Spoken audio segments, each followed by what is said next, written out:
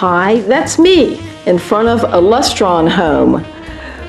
I've always wanted to find a Lustron home, and I knew that most of these homes were located out in the Midwest.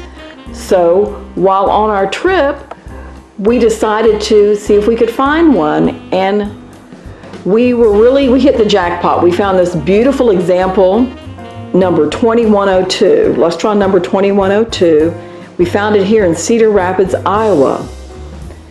Lustron homes are made from prefabbed enamel steel panels. They were built in the late 40s, and even the shingles were built from enameled steel. And from what I understand, inside the walls were enameled steel panels too, and of course the kitchen cabinets were enameled steel panels. We were lucky to find such a beautiful example, and the homeowner was outside.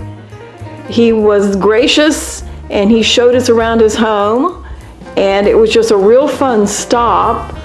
He has it all decorated from the era. It's beautiful.